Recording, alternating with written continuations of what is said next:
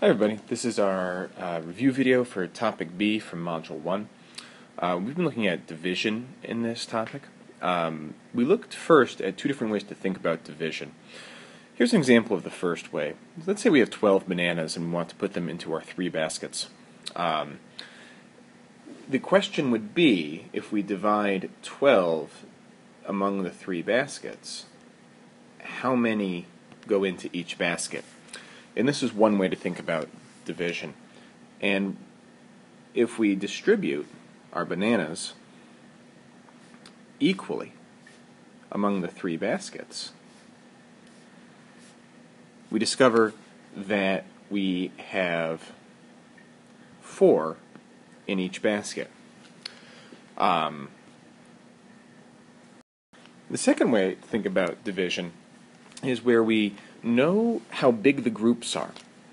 In this last problem, we knew how many groups we were making, but not how big they were going to be. Here, we have a problem where we have 8 bananas, and each teacher each 2. So we know that the size of each group is going to be 2. So we are going to be looking at division slightly different here, because we're saying 8 divided by 2, and then we'll find how many groups that can make. So let's try this. We're going to make groups of 2 and see how many we can make. Now we have 8. 2, 4, 6, 8. So we see that there are 4 groups that can be made. So we have 2 different ways we can look at division. Either here, we solved to find how the size of the groups. We had 3 groups and we didn't know how many were going to be in each. Here, we solved for the number of groups. We knew how big each group was going to be, but not how many we would have. So here we discovered that 4 teachers could eat bananas.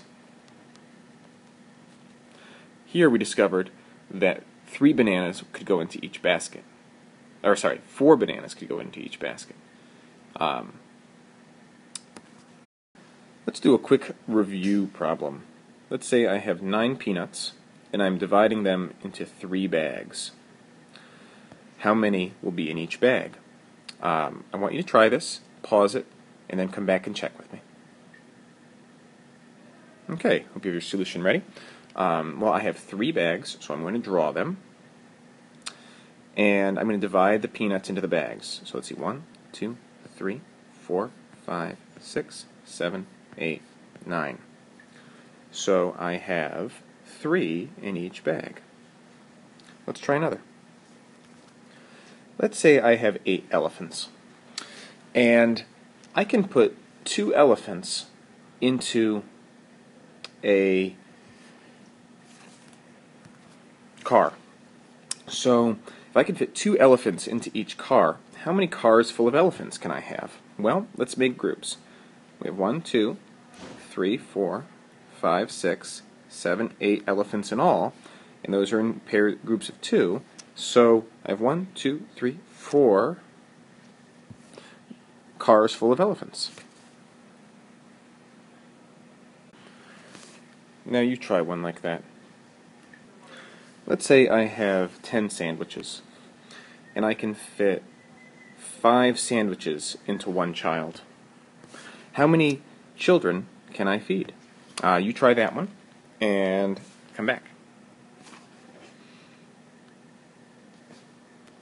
Okay, well, I'm going to be making groups of 5. So 1, 2, 3, 4, 5. 1, 2, 3, 4, 5. How many do I have? Well, 5, 10. Okay, that's it. I guess I can just fit 5 sandwiches into each of 2 children. So, there you go. And our final way to look at division is to look at an array. And here we have an array with 1, 2, 3, 4, 5 columns and 1, 2, 3 rows. So we call this a 3 by 5 array. Now, we are used to looking at arrays with multiplication, but not so much with division. But we can use this array to help us with division.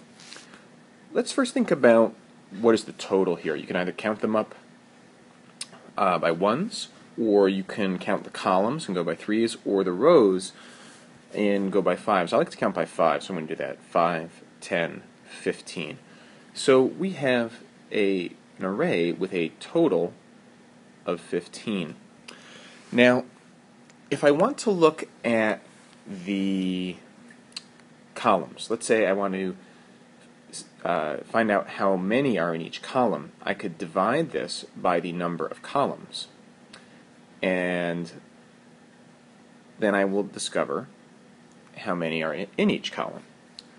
Or I can divide it by the number of rows, which is 3, and that'll tell me how many are in each row. Now let's instead of just me asserting it to be true, let's prove that this is correct. So I said that 15 divided by 5 equals 3. So here we have 5 columns. So we have 1, 2, 3, 4, 5. You count across. How many are in each column? Well, there's 1, 2, 3 in each column. Now over here we were looking at dividing it by the number of rows. So we have 15 in all, and we divide it by 1, 2, 3 rows. How many are in each row? 1, 2, 3, 4, 5. And we can see that this is related to the multiplication expression for this array, which is 3 times 5, and it equals 15. And I hope this helps to show the relationship between multiplication and division. I think that's all I have to say about the division problems. So you can stop this video and take a look at the Topic C review video.